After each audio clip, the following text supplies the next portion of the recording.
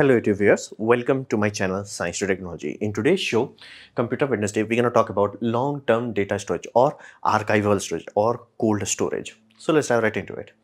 Now, you have to understand, we need it. Every Tom, Dick and Harry needs it, meaning we take photos like there is no tomorrow and somehow we can't even pull out a photo that is like 5-6 months ago, especially old mobile phone ago. You really cannot do that. So unless it's like everything backed up to Google, and be mindful, if you back it up nowadays, generally there is a very good chance it's smaller version rather than the full size.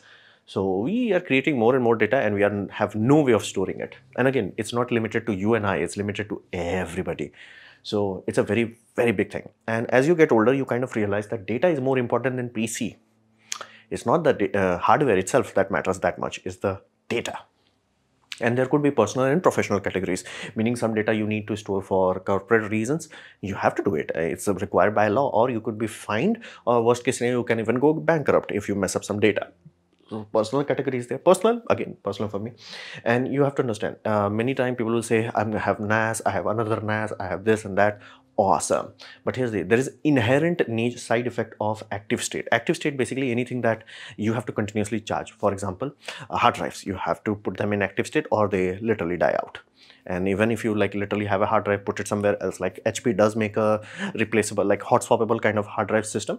Again, even that is only rated for 5 or 10 years. And be mindful, generally people don't recommend doing that. So again, it's active that is pretending to be passive. But in server cases, that's a really bad issue for you. For example, you're like, hey, I'm storing all my data on free cloud. Here's the deal. How do you know it's gonna be still free in in the future? As data becomes more premium, company can simply say, lol.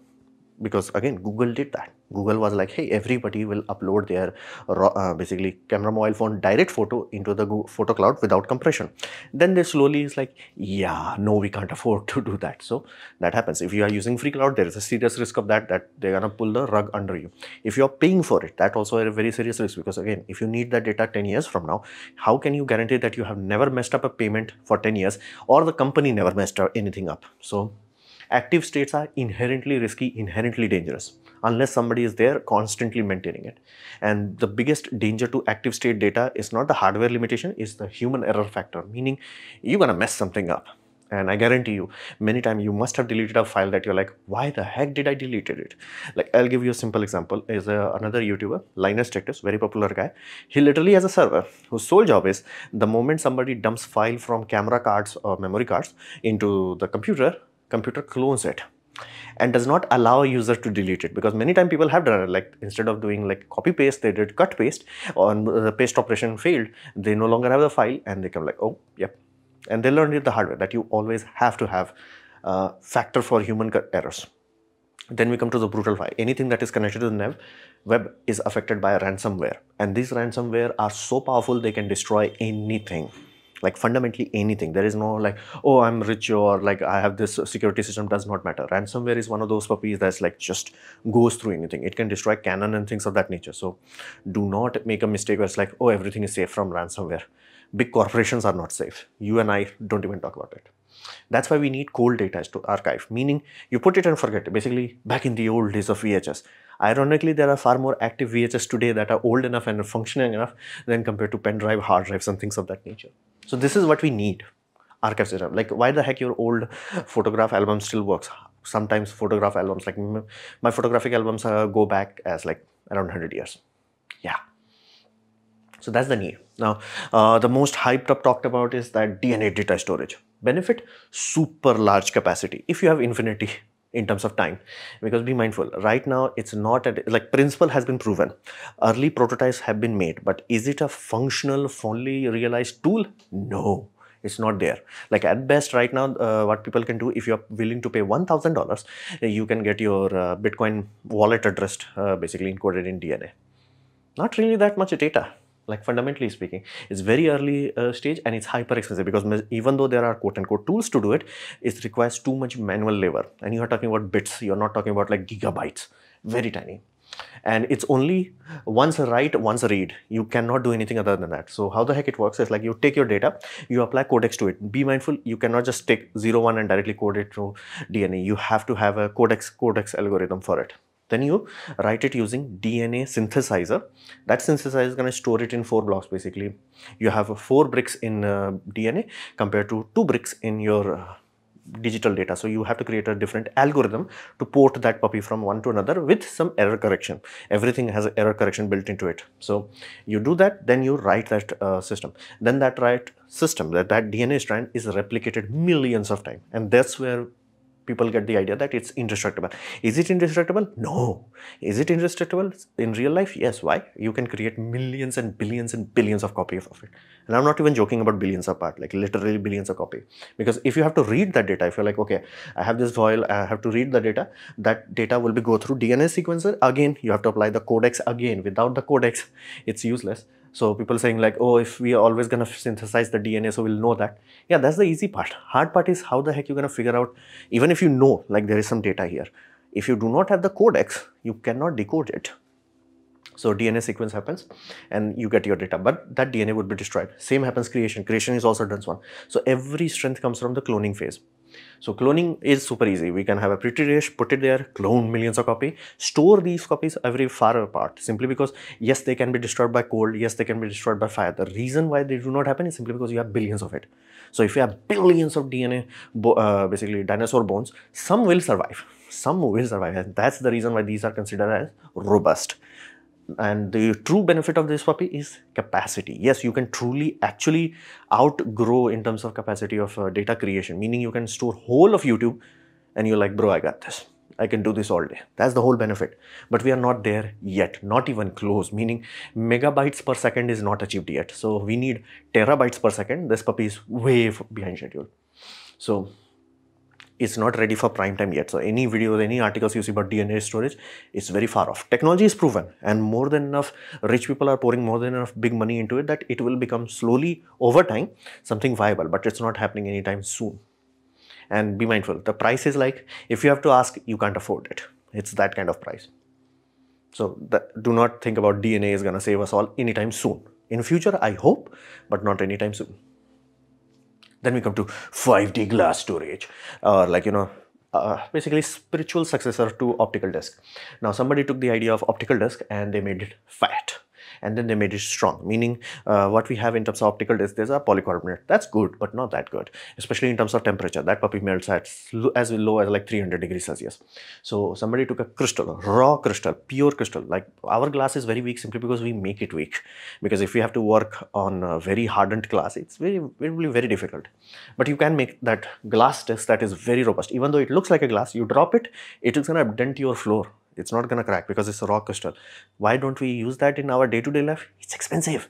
Like normal furnace can easily deal with normal glass. This furnace requires like 1000+ degrees Celsius. That's why for manufacturing cost reason, we don't use like true high quality silica glass. So you get that true high quality silica glass and you get hyper duper super hyper powerful laser. What does that mean? That simply means you take a laser pulse, whatever the power may be, maybe 1 kilowatt. Now you're like, that's not that powerful. Here's the deal. You are talking about 1 kilowatt as a single pulse. How wide is that pulse? For example, let's say it's continuous laser. So meaning 1 kilowatt hour for 1 hour. You take that hour vector, you multiply that. Basically, you do temporal compression by 1 second. What does that mean? If you dump all that energy into 1 second, now you have multiplied the power by 3600. Do the same. You go to femtosecond. At that point, the power is stupid level. We don't even talk about the power. It's stupid. And it's so small in second that it can go through the glass, cause the basically voxel creation without causing damage to the surrounding area. It's so goddamn fast. Like molecules around it cannot even react to it. That's how fast it is. That's why this requires femtosecond laser.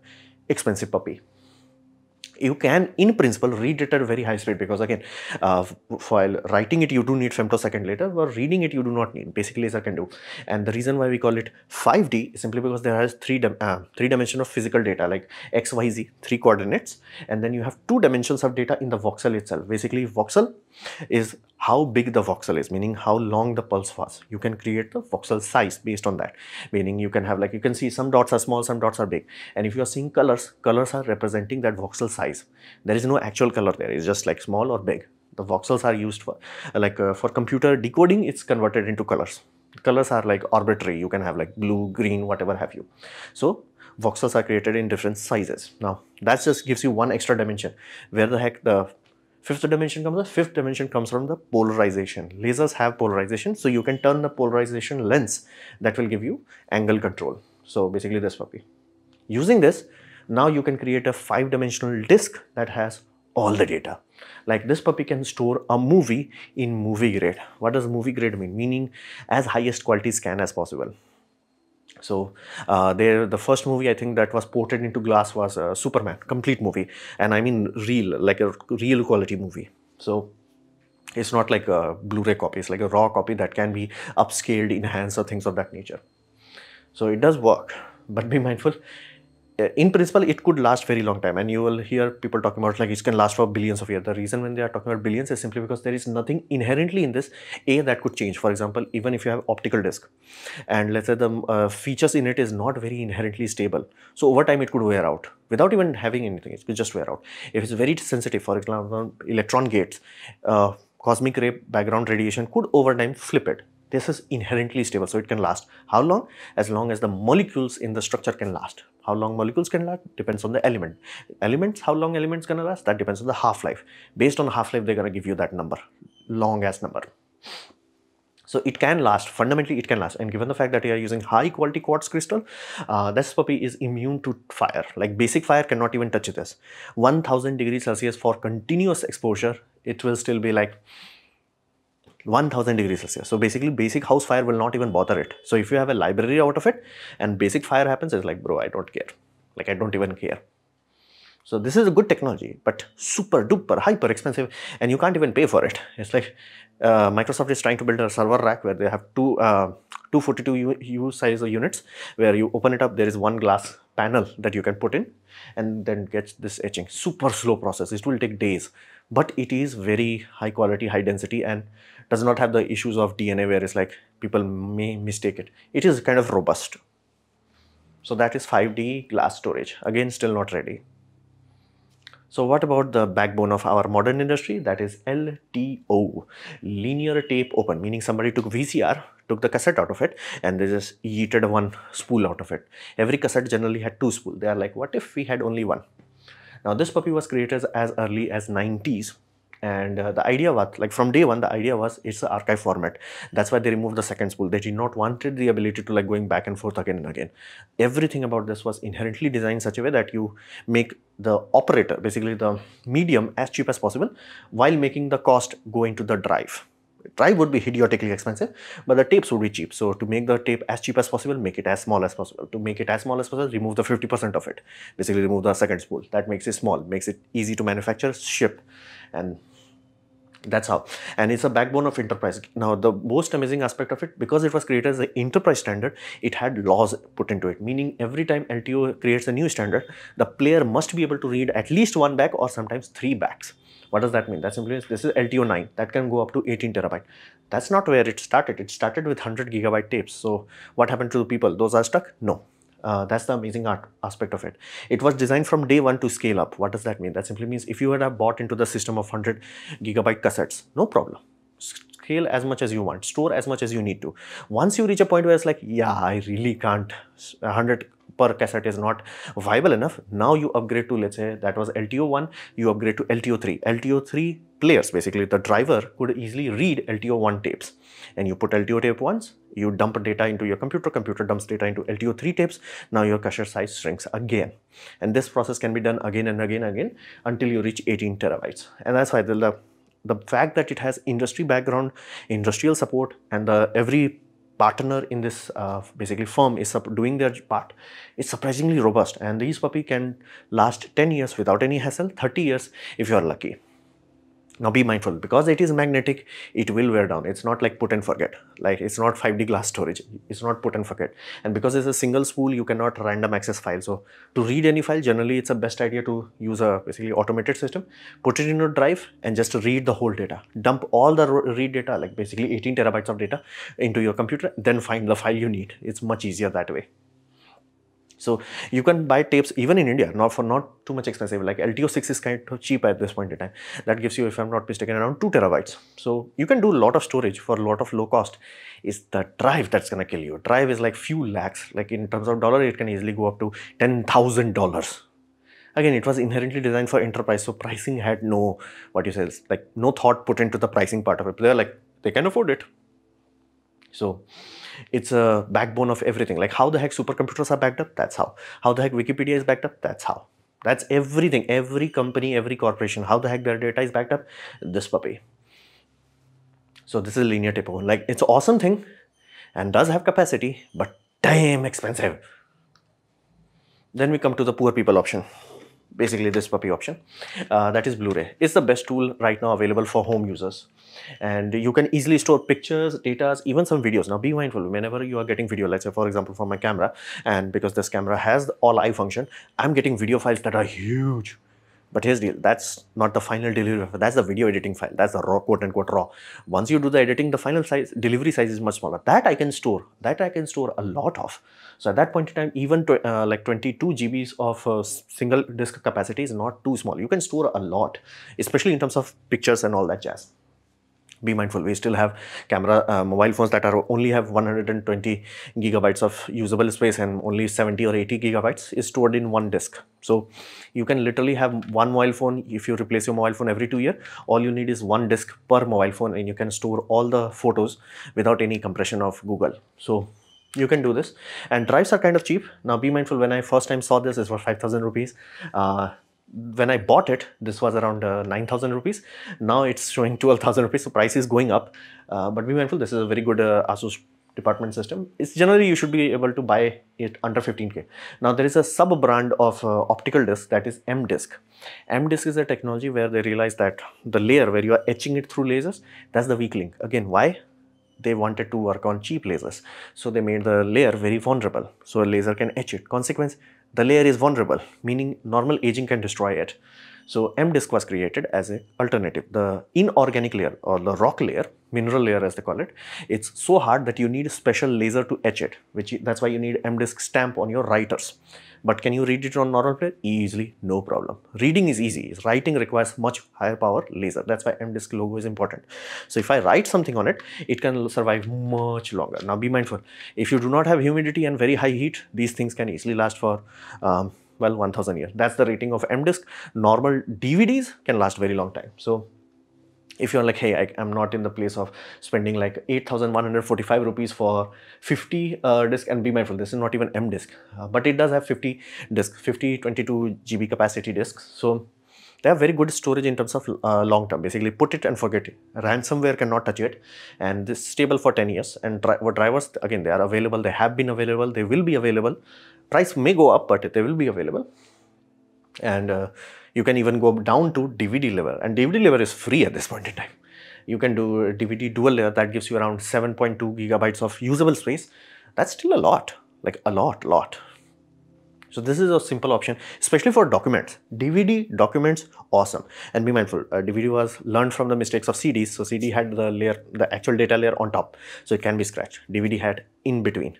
Same with Blu Ray. And with M-Disc is inherently harder. Inherently, like you can put them in a refrigerator, nothing bad will happen to it. It's surprisingly robust. I've used it, so I'm putting my actual, money where my mouth is. So this is the only thing you can do for home scale. Unless the best tool is LTO tapes, but again, can you actually afford it? And you're like, oh, I'm gonna put everything in the cloud. Can you afford to be damn sure that you're never gonna miss any payment? Because again, they'll delete your data without second chance. They're like, data gone. Be mindful, they also have to pay for it. So especially with free tiers, be damn worried about them. And many companies have went bankrupt because they were offering too good of a prices to collect customers, and then they realized, oh, hard drives are expensive. So this is the best thing that a person, normal person, can do with a lot of their photos. And be mindful, photos have this one of the weird qualities, is that they're not valuable today. They are valuable 10 years from now, 20 years from now, at your last phases of your life. That's very important at this point in time. So this is a very good tool that you and I can use, and I'm using it. So I would urge you to have some backups. At least have DVDs. Come on, dual layer DVDs, have it.